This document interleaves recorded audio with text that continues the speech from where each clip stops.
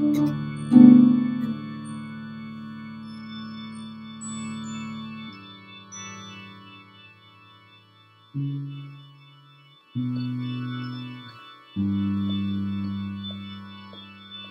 to StoryTalk, a roundtable discussion of a single short story at a time. StoryTalk is a production of One Week Critique, an Iowa-based arts and education nonprofit that offers educational resources and editorial support to students and teachers of the literary arts. You can learn more about us and our programs or support our work by visiting our Patreon page or by going to our website, oneweekcritique.com. I'm Ingrid Wenzler, here today with Matthew Schmidt. Hello. And Adam al-Sirgany. Howdy. Today we'll be discussing New Pocahontas from Jonathan Blum's collection, The Usual Uncertainties, published by Rescue Press in 2019. Jonathan Blum is also featured in our interview series. For more insight into his writing process and how he approaches revision in particular, please see our website. New Pocahontas, the story will take as our focus today, is told in retrospect. The story's main characters live together for a short time in a divided Victorian mansion in Napa Valley. Those characters are Alexander M. Culver, the absentee landlord of the mansion and other quasi-dilapidated properties similar to it, Uziel, a fanciful live-in property manager from a nearby town, who's in his mid-20s, a bodybuilder, bicycle enthusiast, and aspiring computer programmer of Greek descent. Xiao Mei and her Daisy and Stone, and the narrator himself, who's 35 and who moved from Berkeley to the mansion after his mother passed away. Xiao Mei has left an abusive boyfriend under the care of Mr. Culver. Culver becomes enamored with her, and she's the only woman, and he tends to have many who inspires him to stay at his mansion, not just for the weekend, but beyond Monday morning. He wines and dines Xiao Mei in Napa. The narrator is asked to babysit and does. But then Mr. Culver disappears for nearly 3 weeks, leaving Xiao Mei and her children to stay in his apartment. When he returns, things aren't as he's left them. Uziel and Xiao Mei have become inseparable. Culver's return disrupts the tranquility the house has come to know. Xiao Mei leaves with the children, and here I'll spoil part of the story's ending. The next we hear of her, she's been murdered by her abusive boyfriend, who she returned to. Culver reaches out to the narrator and then Uziel about her death, and encounters again Uziel at the funeral. After that, the residents within the house, including 2 chefs who I haven't mentioned yet, disband. There's more to the action, but let's try starting here. This story takes what I, and I think many other readers, writers, and educators have come to shorthand as the Gatsby approach to narration. The narrator spends more time on other characters, relaying their stories and describing their decisions and behaviors than he does on his own. Let's talk a little bit about the narrator, what we know about him and his background, and why, as far as we know and can reasonably guess, he's chosen to tell this story. Well, his name is Gregory, and he is from Iowa, Pocahontas, Iowa. All right. Which is where we're based. Okay, not Pocahontas, but in Iowa. And he has lived in LA before, and his mother has just died recently, and he's been looking to start over in some fashion. He doesn't really tell us what that fashion is on the surface, but, you know, one of the things is his mother has been an issue in the family in the past.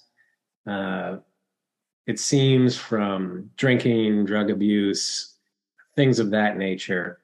And would disappear from time to time, and he wouldn't see her for a long time. And the family, which he has several sisters, they help his mother when she is sick with the medical bills, charging them on their credit cards. She seems to settle down after this and moves in with a friend, but then has a brain hemorrhage and dies shortly thereafter. So I think, the one thing we're trying to figure out is why exactly does he move to Napa Valley in this particular house? And what is it he wants? He does tell us he wants to set down roots. He doesn't exactly specify what those roots are, and it's unclear whether he actually knows himself what he wants. But I think he's chosen to tell the story because it's a major turning point in his life. His mother no longer lingers in his mind. He doesn't have to wonder where she is, what she's doing, if she's all right. But also, earlier in the story, he's mentioned that he is an uncle 11 times over. So his sisters have been having lots of babies. And this particular move coincides with Zhao Mei and what happens with her. And he does become close with Zhao Mei's children, Stone and Daisy. And so I think that kind of works into what is important to him. And, I get the sense that either he is closeted or outrightly gay. We can certainly talk about that. But I get that sense because he mentions that the O'Connells, I believe, which is his family's name, produce a lot of offspring. If he doesn't have any children, right, that points to either he's not trying to have children, he doesn't want children of his own, or perhaps he is gay. And I think there are some other things that point to that within this story. But that is one thing that I kept thinking was true as I read the story. And he eventually does find a way of living that perhaps he likes. And we'll probably talk about that later. But that's kind of the situation in general when we begin. Yeah, I think that's a pretty good summary of the scene. So rather than over elaborate on the details of the narrator, I'd say that, right, to the homosexuality thing, certainly this story is wide ranging. The main focus is about this briefish period in the narrator's life wherein he lives in this Victorian house. But it really focuses on romantic relationship issues, right? The cuisines, the epicures, if you will, they both get married at random within the context of the story. At random in the sense that they have a surprise dinner party wedding. Uziel is forgive me if I'm saying that name wrong. I've looked it up and listened to it and I haven't quite gotten it under my tongue. But Uziel, right, we hear, has this sort of preternatural ability to attract females. There are literally just women watching him while he's doing chores around the house. But he's also bringing home this sort of, for lack of a better metaphor, like train of women in and out that the narrator is sort of listening to him have sex with. Obviously Zhao Mei has this, she's got an ex-husband and the abusive boyfriend, and we don't really get a full story on the relationship between her and Uziel or her and the landlord. But she is a romantic interest, regardless of what her romantic interest is in other people. She gets very preoccupied with her own daughter's attraction to the narrator. at a dinner party and gets really sort of problematically vocal about it. And I think that that's right. Like the narrator's worrying out these various things, right? Including at the end, one of the individuals he thinks about has an imaginary boyfriend,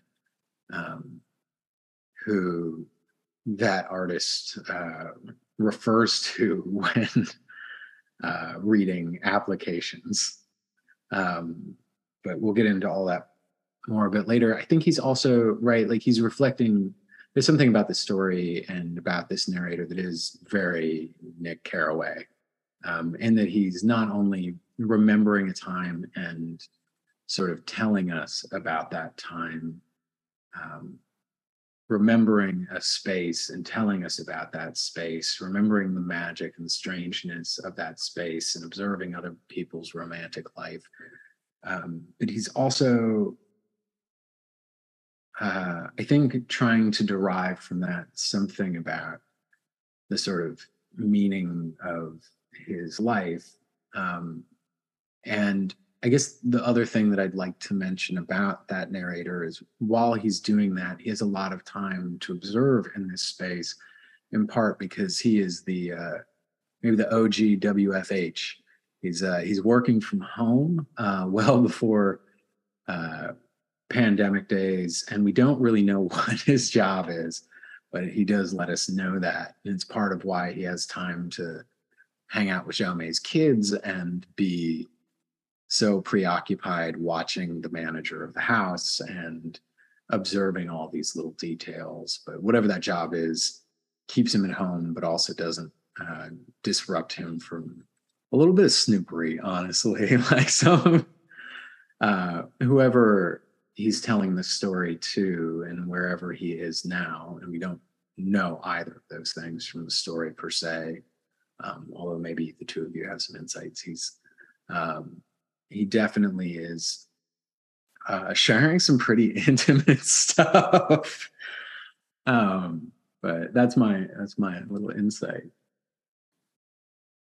Yeah, I like it that you describe the story as wide-ranging. I think it is in terms of the amount of time it covers. I mean, Matthew, you spent some time on the mother, and I think in a way, like the treatment of the mother is one of the things that impresses me most about the story, that she's at her death and, you know, her character is so much in the background, but is so formative to the story and how it gets told in a way that it's, I don't know, I guess I just like that. One thing I admire about the collection that this story is featured in the Usual Uncertainties is how much its style, its narrative voice, and its characters change story to story. I think the collection is very cohesive, but also very wide-ranging stylistically. It's an agile collection. It's quick on its feet. This story, for me, calls to mind Ingrid Wenzler, who we featured in StoryTalk, and in certain respects, all of Salinger's work for me. Where another story, one that I think you two would love, incidentally, Roger's Square Dance Bar Mitzvah, really reminds me of Barry Hannah. So I think especially because I'd encourage listeners to check out the collection as a whole. I'm curious about like what defines this story stylistically for the two of you, and what you two are noticing at the sentence level. Yeah, I actually wanted to read the first paragraph of this story, and I feel like this is a good opportunity to do it. So, quote, "At the time this story takes place, I was living in a 2-room apartment with odd-angled ceilings on the top floor of a divided Victorian mansion in the town of Napa. Some months earlier, just after my mother reappeared for the very last time, in fact, I had visited the town with a friend, seen the house on a quiet street called Kite Street near the river, and said to my friend, "I must live in that house." I was always adding to my list of reasons to leave Berkeley. When I came back several months later to look at the available apartment, it was early March, and the weathered house with a complex of scaffolding along one side seemed on the verge of a renaissance. At the very least, someone was about to do quite a bit of painting here. The mossy gables, the exalted peeling cornices and pale shingled walls, the quiet inclining street near the river, all gave the house the appearance of being a kind of calm, glorious creature, comfortably set on the land, ambivalent about drawing attention to itself. The house brought me to it in many ways I can hardly express. I had recently turned 35. My mother had just died. End quote. I also added a many ways. It brought me to it in ways. But I wanted to read that both because it's a pretty incredible first paragraph. Rarely does it work when someone says at the top of a story, this story takes place, or in this story. But he's announcing that he is a storyteller, right? In the sense that, like, and now we're in this space, like, welcome to the room, right? Very much in the way that musicians will often just like begin the music, right? Without introducing the band. They're offering you the environment to be in, and they're asking you to listen. I also think this first paragraph is indicative of a couple things the story is going to do throughout. One is that it is going to share several things. We're going to focus on the house, but we're going to get information about the background and the sort of occasion for the story in the sense of the things that the narrator's working through, right? The desire to leave Berkeley, though we don't know why, the sort of troubling relationship to the mother and the dealing with the grief of the mother's death, that we don't know much about it yet. And then the details of the house. Two things strike me immediately when reading this work. One is the sort of hyper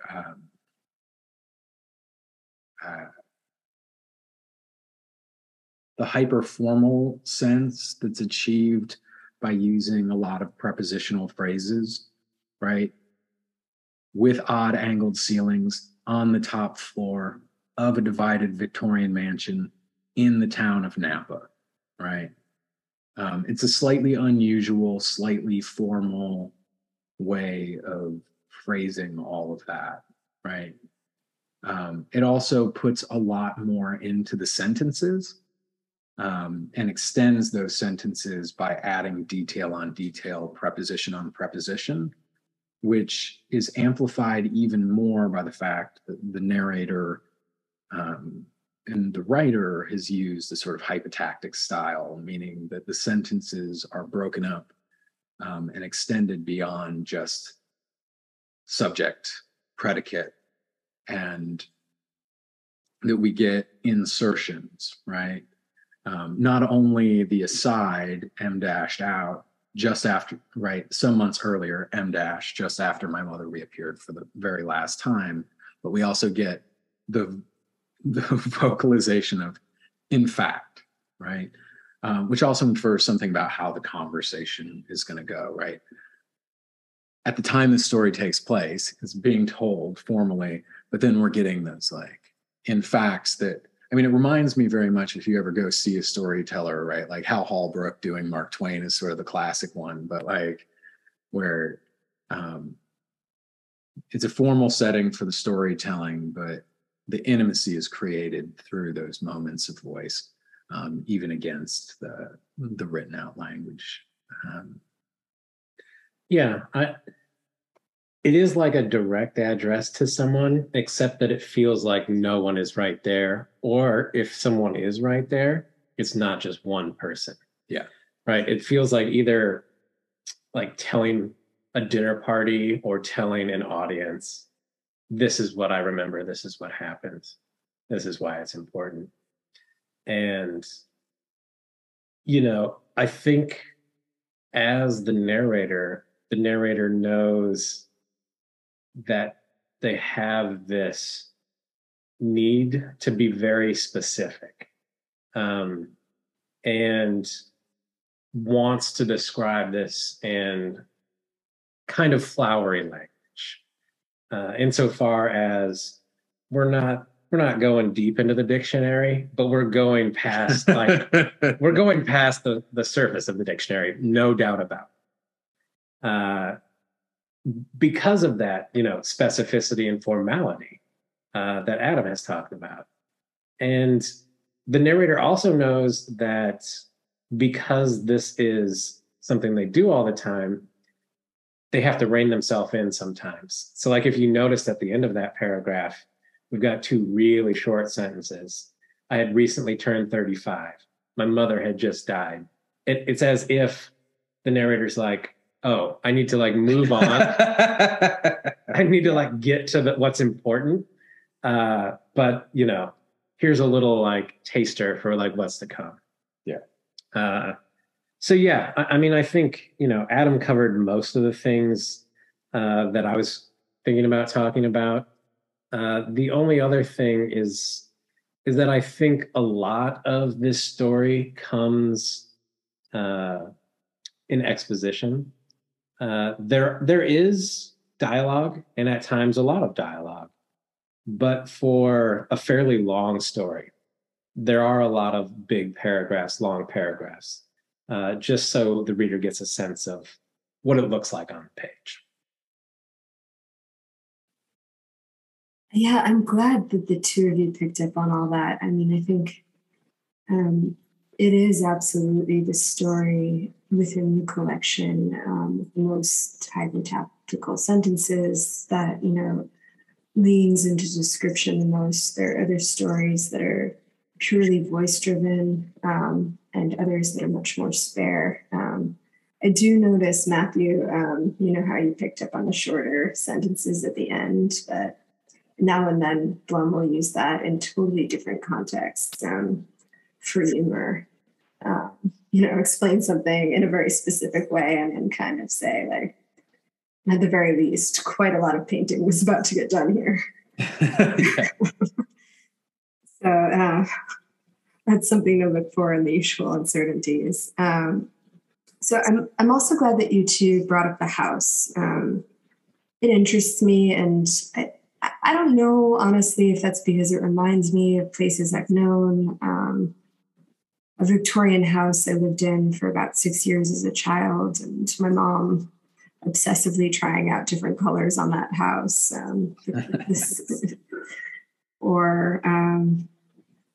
The slanted ceilings of my bedroom in high school, or one of my sister's apartments in Providence. I feel like I've lived around these kinds of houses a lot. And they've been kind of special to me. So, it was something I paid attention to. And I find in this story, as the house gets described and worked on and talked about in the story, that it's remarkably visually potent. I imagine it, I have a real idea of it. And I guess I wondered, partly because I know that I've lived around these houses a lot, if that's true for you also, and if you think of the house as important to the story, and if so, in what ways? Well, I think I agree with you in part that I know what the house looks like. I think I know certain parts of the house better than other parts, meaning like the entryway, the foyer, the narrator's room, those are very clear to me. And then the grounds to some extent. And I feel like I know the outside of the house as well. But I maybe have less of an inkling of, say, Mr. Culver's room or Uzziel's room. Only because we don't spend a lot of time in there, because the narrator doesn't spend a lot of time in there. So to me, that makes sense, right? I would say, yes, I think the house is important. And I think it's important for a couple of reasons. One, when I think of Victorian houses, I don't generally think of them being in California. And so this is an interesting thing insofar as it's not a single family living in this big mansion. And it's interesting that Mr. Culver's bought this and has, split it up into several rooms that are rented. And so like it does like give you that kind of California vibe of, kind of anything goes, or like a bit more laid back than say the Northeast, for example, where I picture more Victorian houses, or say the Southeast, where I picture a different type of Victorian house. So, in those ways, I think it does say something about the time in which this takes place. And I'm not certain exactly what time it takes place, but it's got to be early to mid 90s to perhaps early 2000s. And I say that because of the references that take place, especially Beauty and the Beast, which Daisy is very fond of, and which Gregory, Stone, and Daisy go view at one point. There's also mention of Arsenio Hall, Ice Cube, different things like that. So we have some markers. And, I think this house also is open to any type of person, right? We've got a homosexual baker, a homosexual chef that are both women. We have Uziel, who is of Greek descent, and his father produces olives, among other things.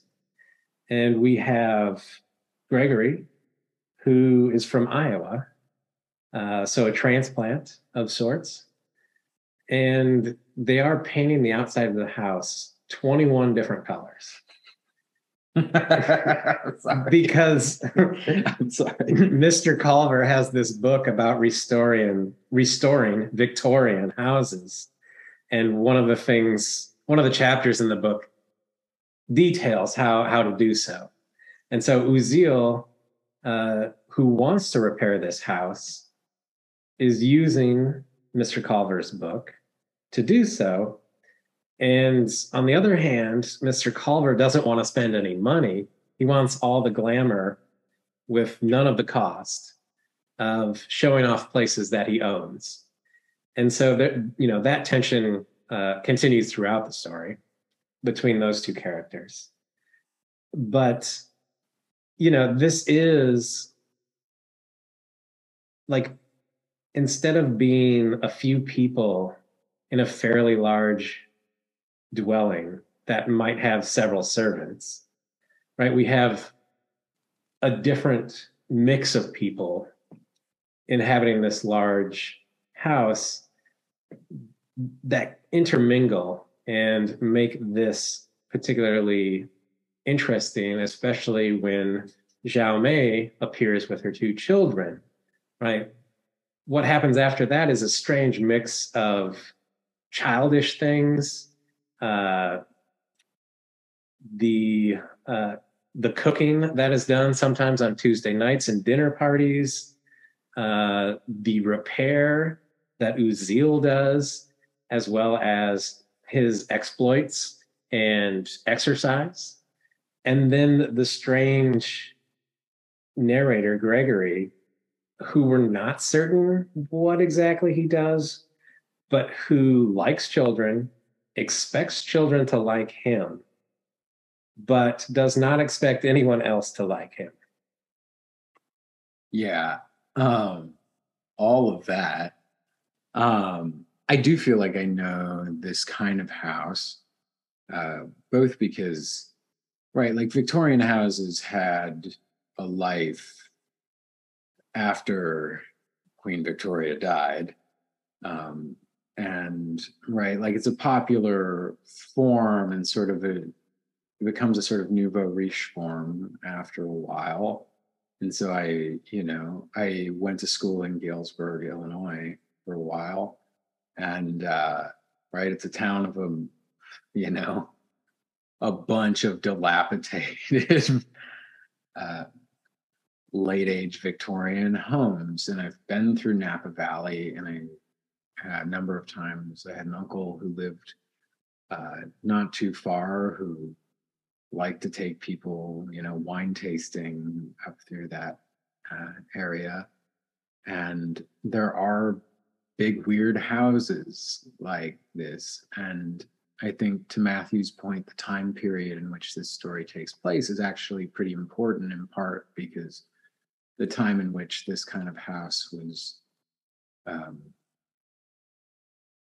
viable as a place for a bunch of weird folk to come in and thrive is really critical.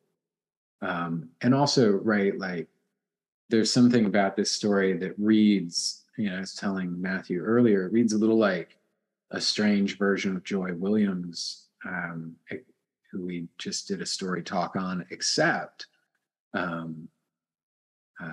as my uncle used to say, California is the land of fruits and nuts.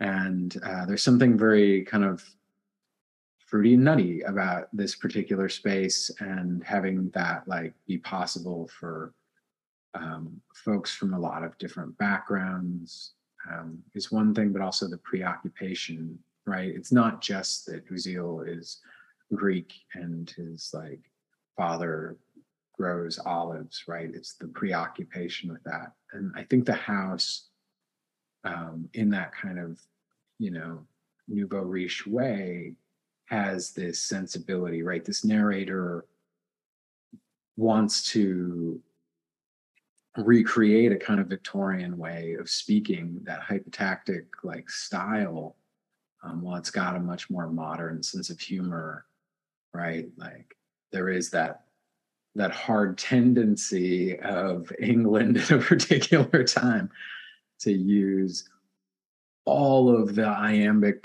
like, prepositional phrases you can possibly link together.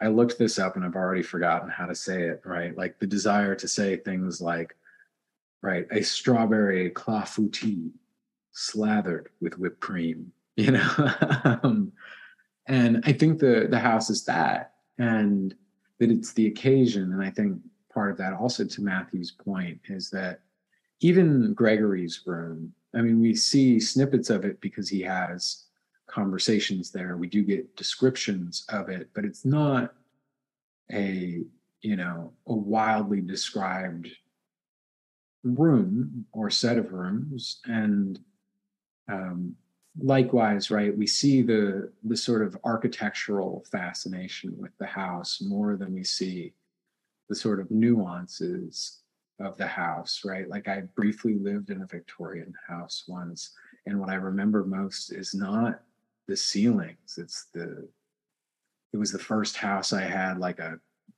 one of those crappy, like, old heaters in that just used to suck all the air out in a Midwestern winter that's already too dry, and then like spit too much like moisture back into the air somehow. It was very like aggravating. Is like that you got to get close to it and be humid, or get far away from it and just feel your lips chap.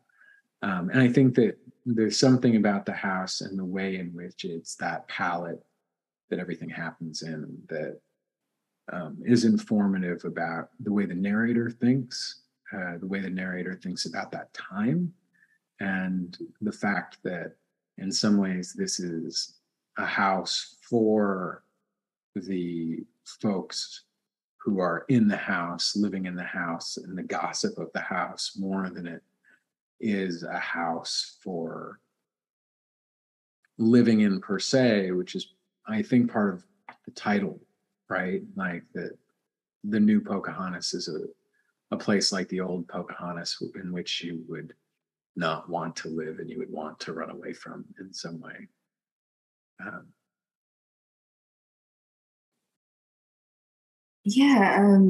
glad you two spoke a little bit about that, because one thing I didn't say that I might have said is that I've never been to Napa Valley, so taking me there through the house was really useful as a reader. I felt like I could imagine it, but to Matthew's point, like I don't know that I have the whole layout in my head, not every room. It's more that I have a sense of like the feel of the space, and um, I do start to imagine Napa Valley for myself a little bit, kind of based on the house, its character, but also it's a particular kind of house that calls to you and makes you want to live in it. And I think with this house, it seems to me that it's as much kind of to your point, Adam, about the charm of the house itself, but also the kinds of people that it draws, the community that it welcomes. So speaking of that community, bad transition, but our Culver and Uziel, whose name I'm also not sure that I'm pronouncing right. I forgot to look this one up. Are they foils, do you think? And how would you describe their different ways of loving and losing Xiaomei? Yeah, I mean, one reason I said that this period in Napa Valley was, it's not impossible, but it still happens. Some of it, what I'm alluding to is the Napa Valley is a very expensive place to live now. We need to visit. Yeah. And I think that, right, some of that's already there, right? Uziel has this possibility of sort of living in this space as someone who's passionate about the house, to your foil point, and something of a contrast, right? Like Culver's book about restoring Victorian houses is literally sort of on a pedestal, right? And presumably there's something that there's a meeting point there, but the way in which that's engaged with Culver, it's, the sort of women he brings to the house, the way he interacts with the house, his indifference to the space. Right. There's something a little more, I don't know, capitalist and pristine, or, Disneyfied, to use a more negative term, about the way he interacts with the home. We don't get the full story as to why. Maybe he owns 50 Victorian houses and he just rolls around between all of them. Right? We don't really know all of what he gets up to. And Uziel, right, like this is his space, and he's living this kind of drifty 20-something life of bodybuilding and taking care of this one space that's sort of become his passion, and floating amongst various women and so on and so forth, right? So in that way, right, like I think, right, like Uziel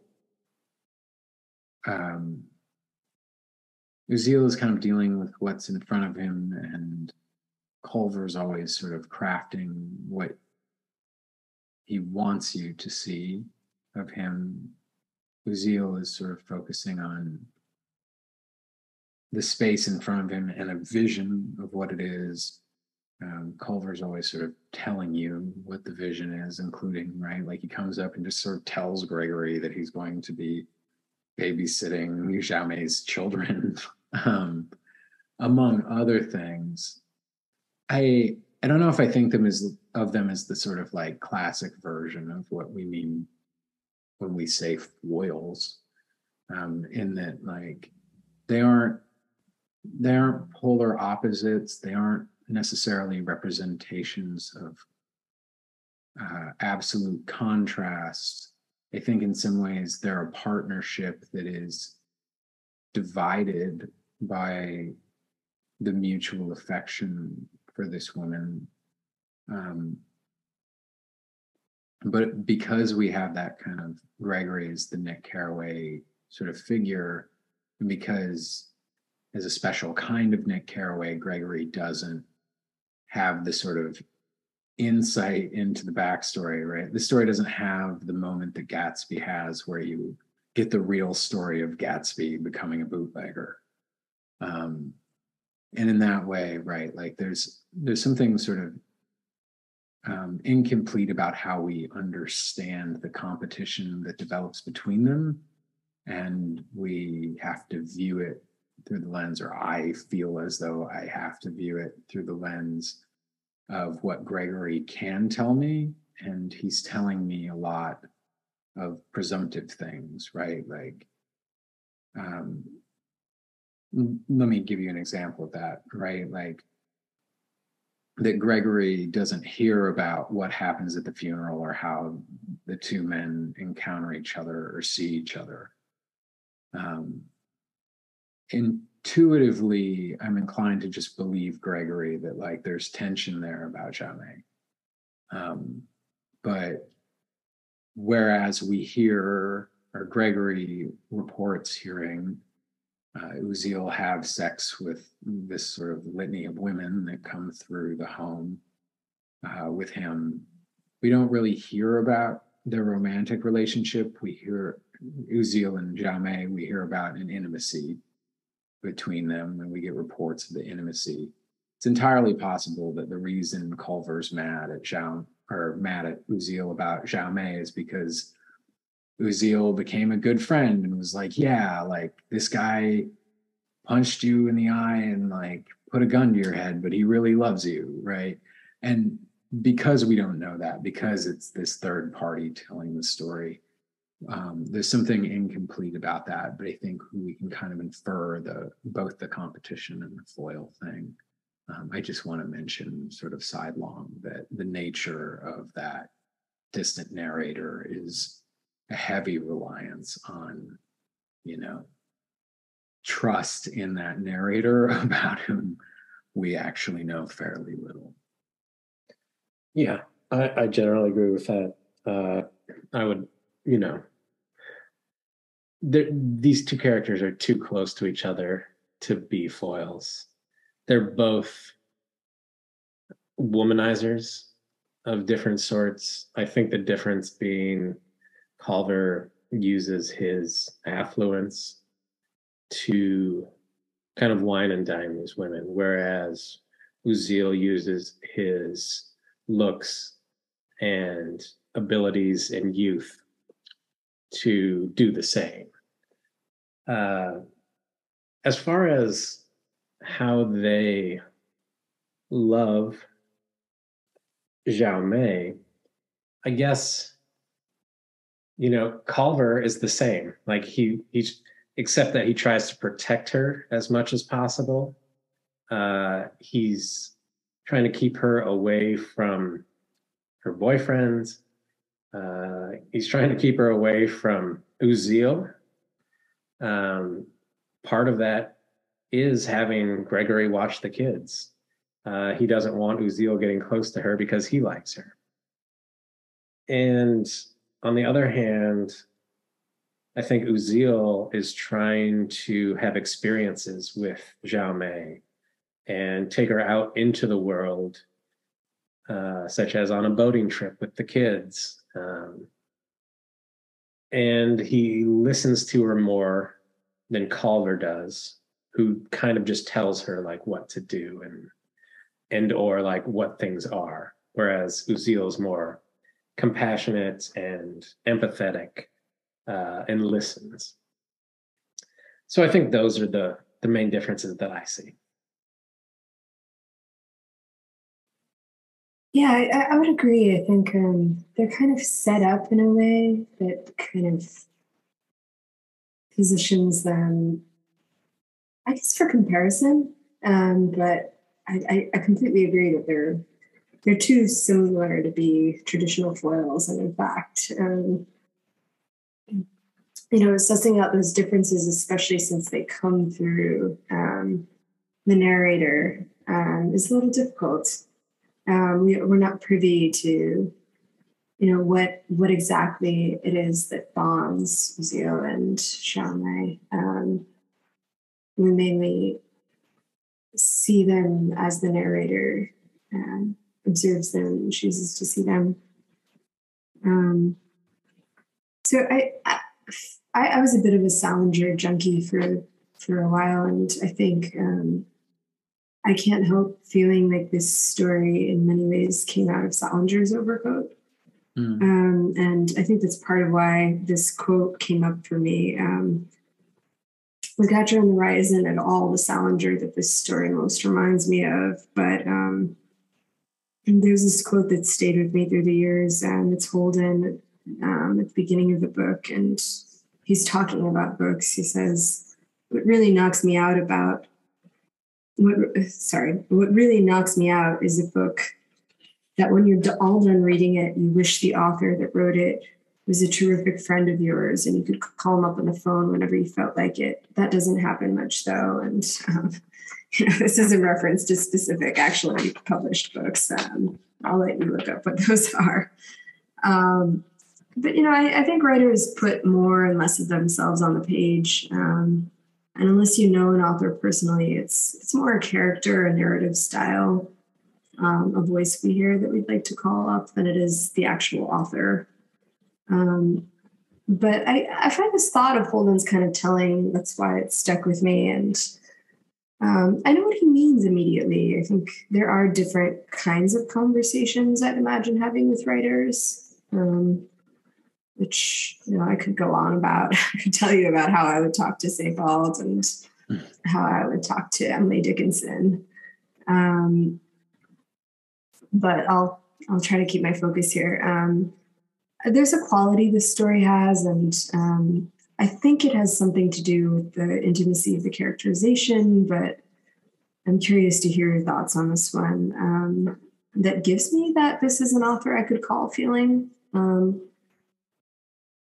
which leads me to a broad question that isn't really about this exactly, but how would you describe the characterization and what works well about it, do you think? You mean the characterization of Gregory, or you mean the characterization in general throughout the story? I mean the characterization in general. Yeah. But feel free to open up about the writer thing and the narrator thing too. Yeah, no, I think that there's something really lovely about, I do want to get to know this narrator. I think also I'm interested in knowing the mind who writes this particular narrator. And some of that has to do with the tension between the formality of the language and the intelligence of the assessment. I think it takes a very special mind to say something like, right, I'm going to read a little bit from later in the story, page 233. This, too, was his idea. You apply to the camp with slides and writing samples, and to be admitted, you have only to be between 12 and 17 years old and very weird. A freak, to use Armand's favorite word. Armand lost his sister and mother to suicide young, and of course, AIDS has taken its toll. His zeal is of the art is salvation variety. There's something really, end quote, there's something really so specific. There's so much information packed into that little space. And Armand is a character that sort of appears at the end of the story to help us understand what the new Pocahontas might be, or what the new Pocahontas is. Pocahontas being a reference to where Gregory has grown up. But I think there's something sort of witty and a little biting about his zeal as of the art is salvation variety, that goes beyond just sass or like glibness. And I'm interested in that person, and I'm interested in the writer who is aware enough to observe that person. And in that way, I think, sort of leading in that way, Ingrid, with your Holden Caulfield from Catcher in the Rye quote, is is really savvy, and that what we get here is a writer who's writing a narrator, and that narrator is observing people in these not exactly journalistic, but very heavily observational ways that are at once, in the journalistic sense, dropping a lot of information that we need as backstory to understand, right? We're recording this just after, right? Salman Rushdie got stabbed. And I've been thinking about that a lot, right? And I've been reading a lot of articles about that situation. Often the articles will say, Salman Rushdie was stabbed, and these are the details about it. This is why Salman Rushdie is important, and all this stuff about a fatwa and so on and so forth, right? It has that kind of effect, right? This is the person. Here's Stone introducing himself as Stone, and here's a bunch of little details about Stone. Once those details are laid out on the page, the narrator frees himself to then tell us about the interactions with Stone, right? To tell us about the interactions with Xiao Mei. And once in a while, we come back to those new details and those new observations, right? About, I wish I could find this. I've been looking for it for a while, where the narrator sees Uziel with his bike, and he's actually thinking about through these ideas of Xiao Mei and Uziel, but I think he describes Uziel as irresistible. And right, once we know who Uziel is, once that's laid out, we get that little moment says so much about the charisma that draws Xiao Mei to Uziel. It says so much about the sort of tension with the narrator. It says so much about just the image of Uziel, and Ingrid, you've often described to me the appeal of Hemingway in many ways being the choice to say tree lets the reader imagine the space a little bit as they would imagine the space. The sort of hyper specificity of this story, which is very true of a kind of Salinger thing, right? There's almost postmodern specificity of that coming out of the Hemingway tradition that also leaves so much to the imagination. So that Uziel is whoever is the sexiest bodybuilding Greek on earth to you in their mid-20s.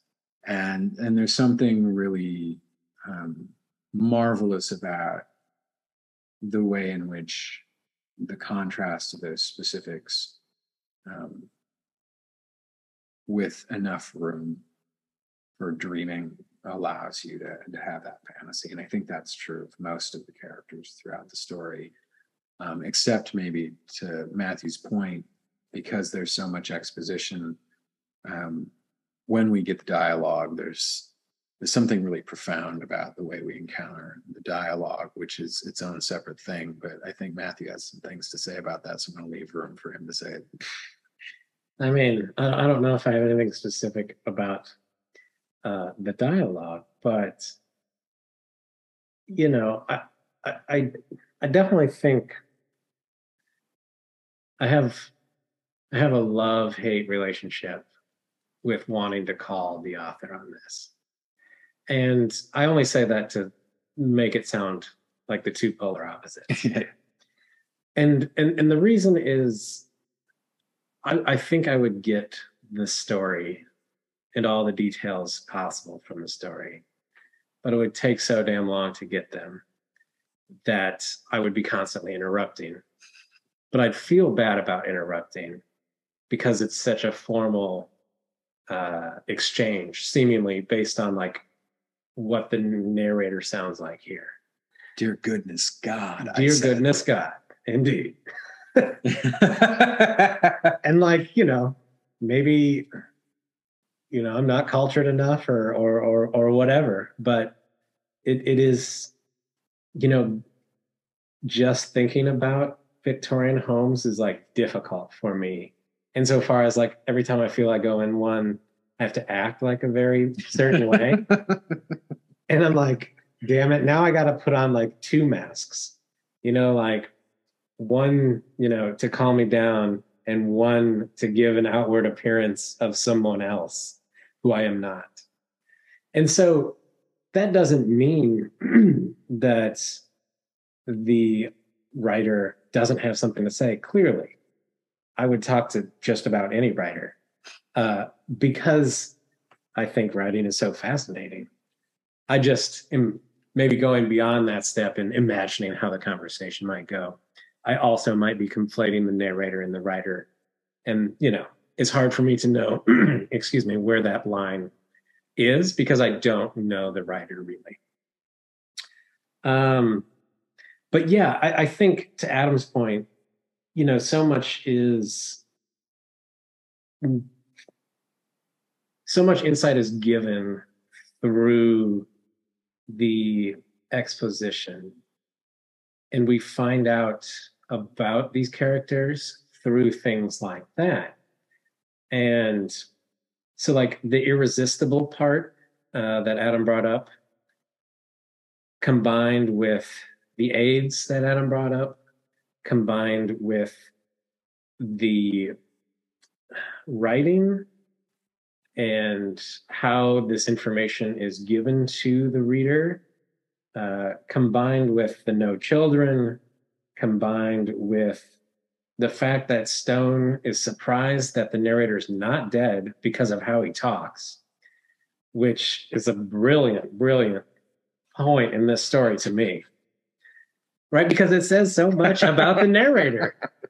That is one of the spots where the dialogue really just like hits it, right? But like, here's an example through exposition of learning about a character. And this is about Xiao Mei.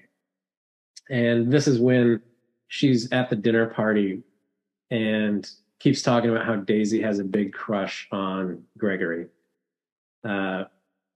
Daisy became embarrassed. I know I was too.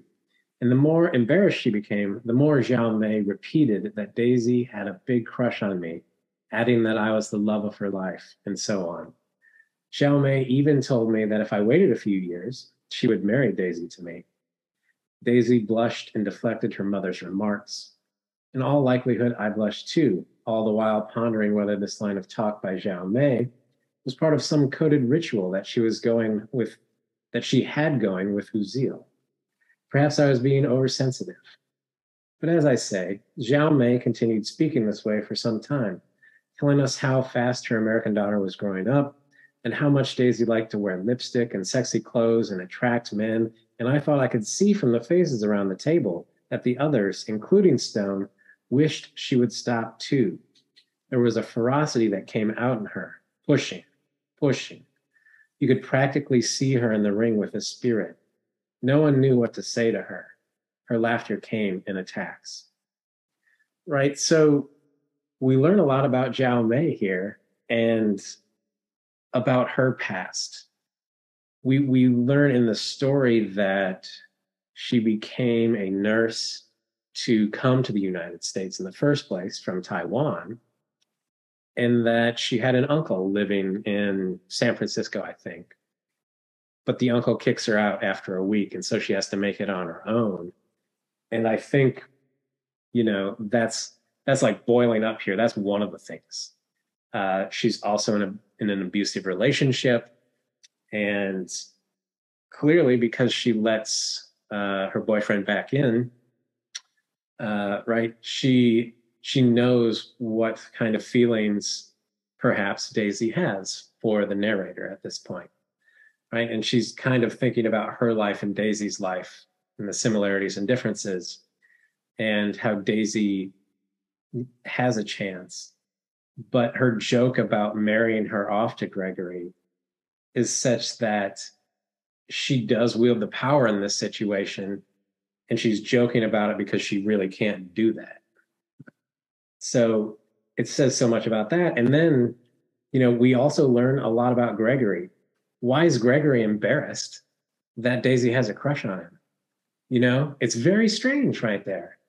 And that's another thing, another reason I would point to the fact that he's homosexual. Like, he's embarrassed that he doesn't have, like, that they're calling him on liking a woman. Yeah. Or calling him on being, right, an indirect slight on the impossibility of the situation. Right. Yeah, I think all that's really interesting. And I also, to add to that, you're reminding me in the context of some of that sharing, right? When we first see Xiaomei, I think Gregory describes her as possibly Northern Chinese or something, right? Like there's that odd specificity, which is both in time, right? It's remembered, but in time in the progression, but also just fucking wrong. She's from Taiwan, right? And right, there's something really fascinatingly telling about the characters through those slips as well, and the ways in which that turns like that, right? Like we don't quite get why the guess, or why you would know Northern China as opposed to any other part of China. We don't quite know why Gregory's embarrassed. What we do get is something about the off-kilterness of the situation that I think you're hitting on really savvily. Is that a word, savvily? We'll go with it. Yeah, all right.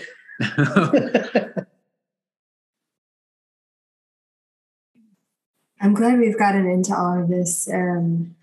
I kind of feel like we kind of continued to answer one of my early questions. It's important to me because I've spent a lot of time with the whole of this collection. And this story is by far, I mean, for lack of a better word, like the fanciest. It has like Victorian houses, foods I've never heard of. It's like, even though this narrator is from Iowa, like there's a little bit of an uppityness about it. And he hasn't gotten that Iowa lesson. I think one thing that I love about the collection as a whole is I feel like I could pick out multiple stories for people based on their reading tastes within it. And there's kind of something for everyone. Like Matthew, like I would give you The Kind of Luxuries We Felt We Deserved, Roger's Square Dance Bar Mitzvah, and A Certain Light on Los Angeles. Adam, I would give to you The White Spot, I Should Have, Believe Me, All This, The Way I'm Doing It Right Now. New Pocahontas, and probably Panels. I would only give me Dignity Shores. It's too depressive for the two of you.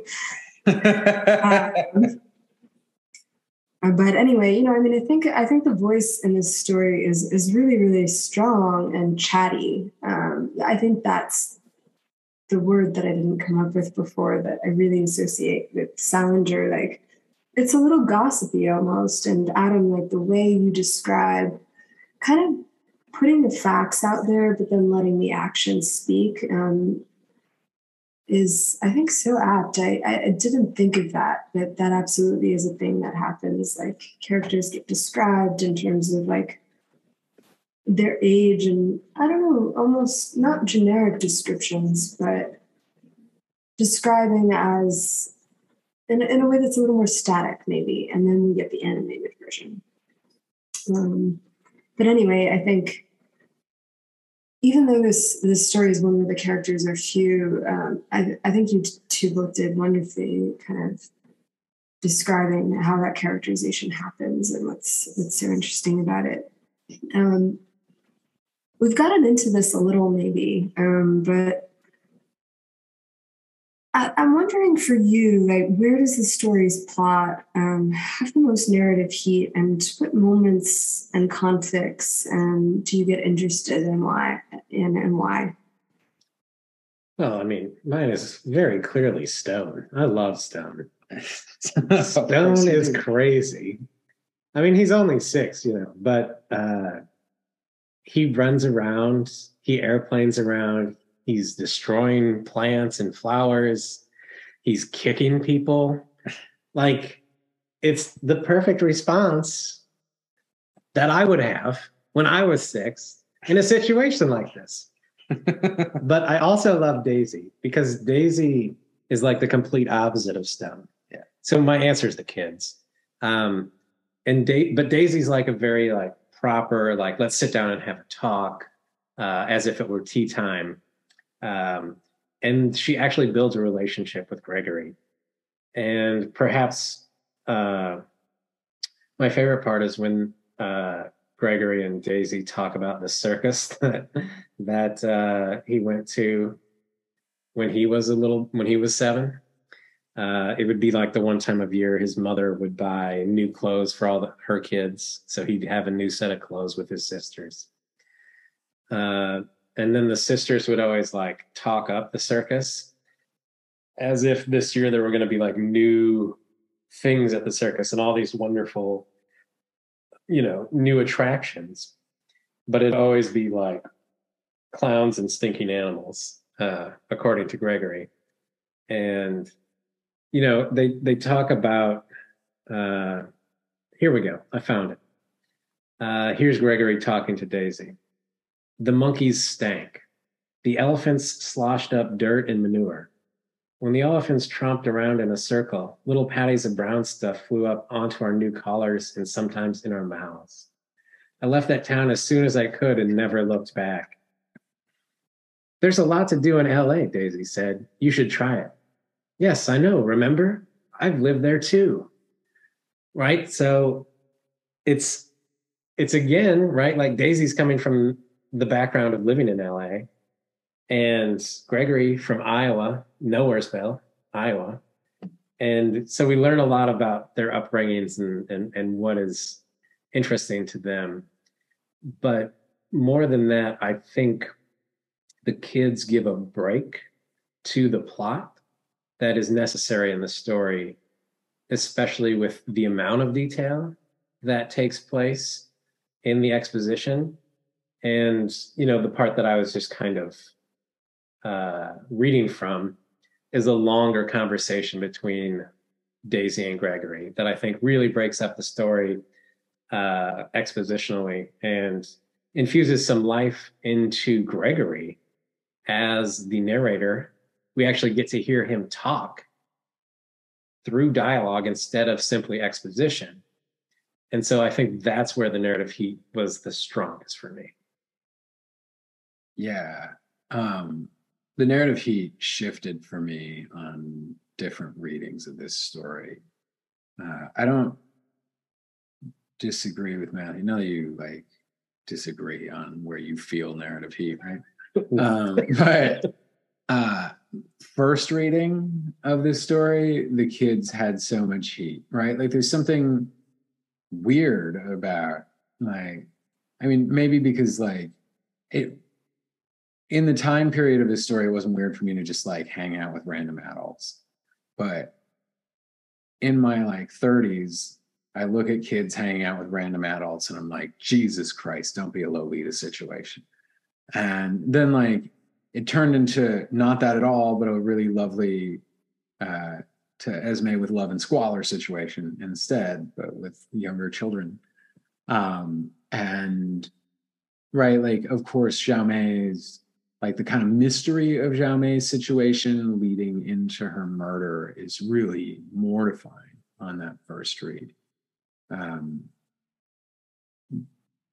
I kept wondering about the dead mother and if we were going to get to like the details there. And then I realized I read this story again last night and then I was like wandering around today and thinking to myself about all of that. And it might seem like Matthew and I have gotten preoccupied with Gregory's sexual orientation and with the time period in which this story happens. But I think one thing that like this story threw me back to was actually Michael Cunningham's Home at the End of the World, like the end of it in particular, right, there's something very aftermath of AIDS about this situation, right? Which if you sort of pin the, like, we can argue about whether or not Mariah Carey like is relevant into like the modern world or whether or not Ice Cube is, but like Arsenio Hall in particular, right? Like we're right at the end of like the major part of the AIDS crisis. The narrator's coming out of San Francisco, and whether or not he's gay, or the Bay Area anyway, if he's just like leaving Berkeley, whether or not he's gay, right? There's a massive proportion of that community that like passes away during that time. And maybe I'm like overly attuned to that and overly sensitive to it because so many of the people who are important in my life have been like boomer aged gay men who like passed in or through San Francisco in the Bay at that time. But there's something, everyone in this house is sort of a refugee in some ways, right? And looking for something like a new place to feel at home. And I don't know, I was walking around thinking about that today, and it, like, that ending became more and more relevant. And right, like the ending is weird. We actually like end up with the narrator. We don't learn that the narrator is into like pottery or clay making, but he like gets involved with this crowd of artists who are, and they make their own giant, what is it, dragon back kiln, built into the side of a mountain. And they all sort of have this little like weird, maybe not cult, but like community. And they're like keeping the kiln fired at all times of day and sleeping out next to it.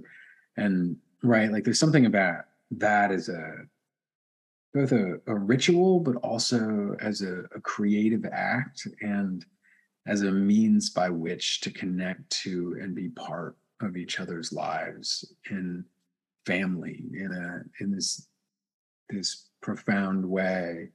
And that throws me back on what the story is sort of about, right? Like the ephemerality of this Victorian house, the impossibility of making the family sort of out of whole cloth in the random events, and then the need to rebuild Pocahontas, Iowa, which even in 2022 remains a very strange little joint. I don't know. I think in that way, right? Like in the end is what holds the narrative heat for me, because it throws me back on why this person is so fixated on what was unsustainable about this appealing Victorian picturesque space that he'd imagined himself into with the declaration of having to live there. Well, goodness. Well put, both of you. The narrator uses the word goodness multiple times, and not just, coming up with goodness. I think for me, over multiple readings, all of those moments really sung for me. I think Blum does a fabulous job with the children. I think the details about them, even when they're just descriptive, just feel so much like kids. Daisy with her all pink or all yellow outfits. It's just so right.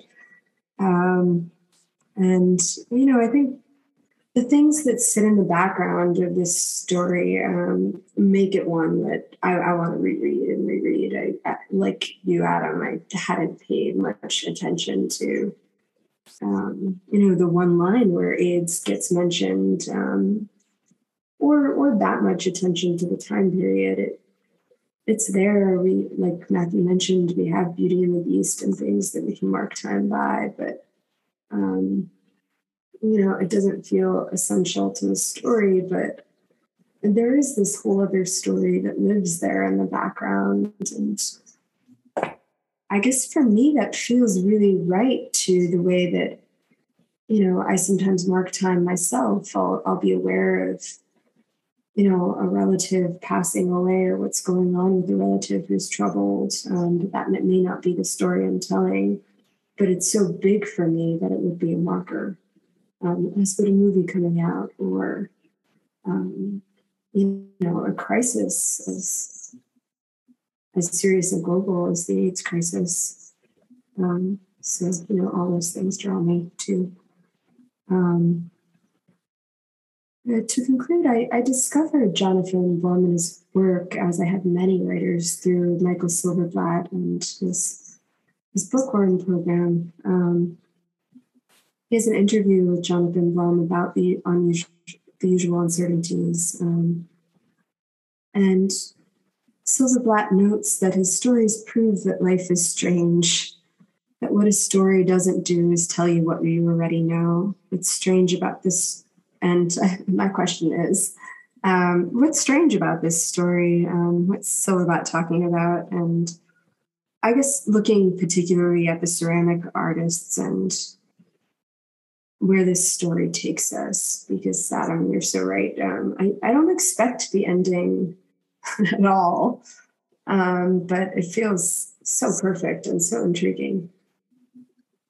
Yeah, I think for me, it's that this story has a hyper reality that makes it feel, in the course of reading, unreal, or surreal. Sometimes not exactly dreamlike, but almost like it doesn't quite fit together. But there is, right, like there's too much packed in or something, but then it like, I think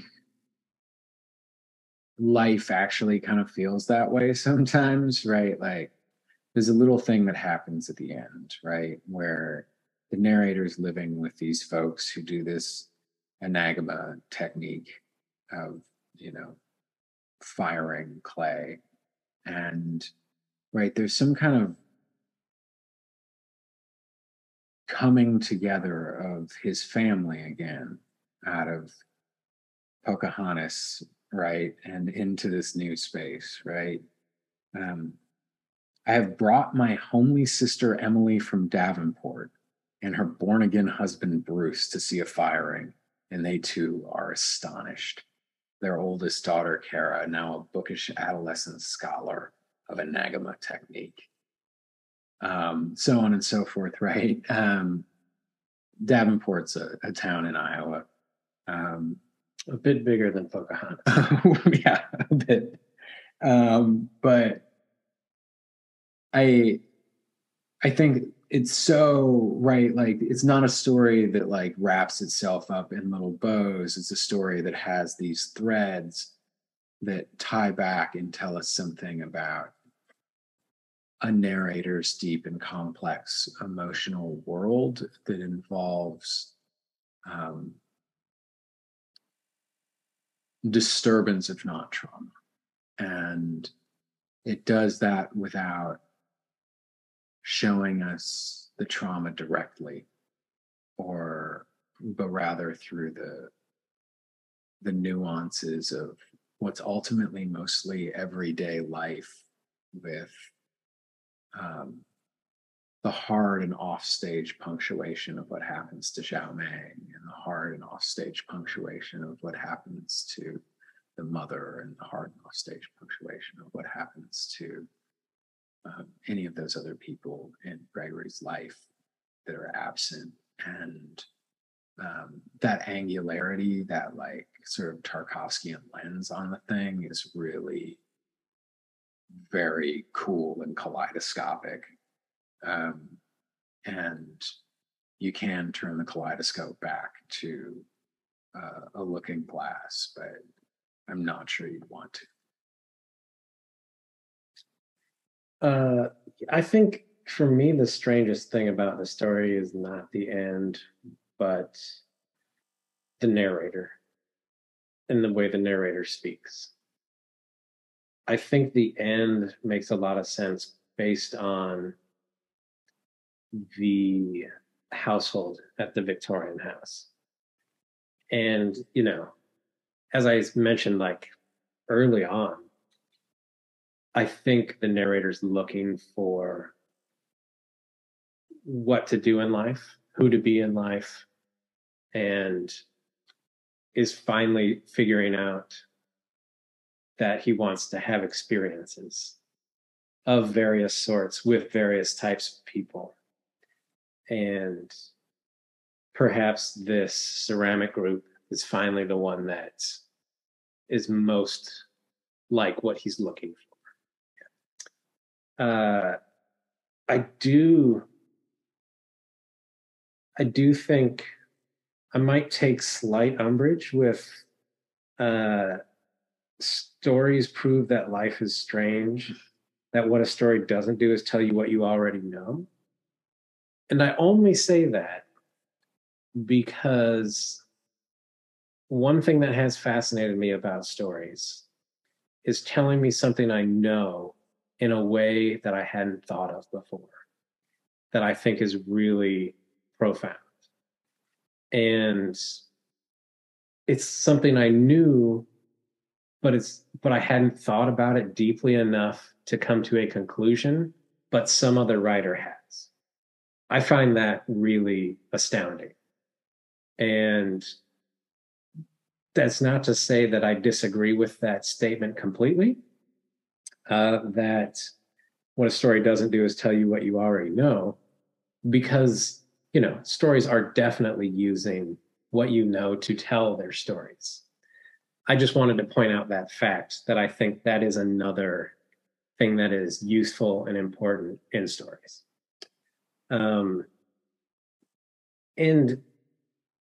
I think maybe the thing that the ending does do, or does point out in more clear terms, is that it's strange, and isn't it strange that people really want to find a group to fit into because it gives them some sort of form and milieu in which to operate and live. Insofar as, like, what Adam just read about the narrator's sisters, Emily, her husband Bruce is a born again, right, Christian. Like, he does that presumably because of Emily, but it makes him feel better, right? Same with the narrator finding the ceramic group, right?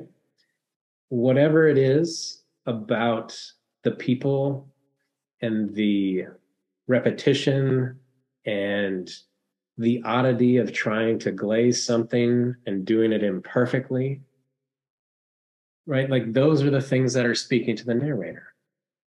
And so in the end, right, I keep thinking of Pocahontas in the historical sense, right? Mm.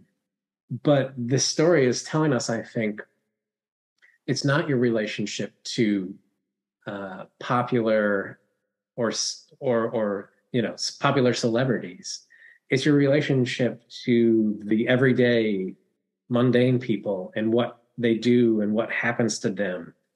And that's why he remembers these kids and Jaume and Uzil and Culver, because those are the stories you tell other people that have more resonant meaning than it is meeting some personality. That's where you learn about life.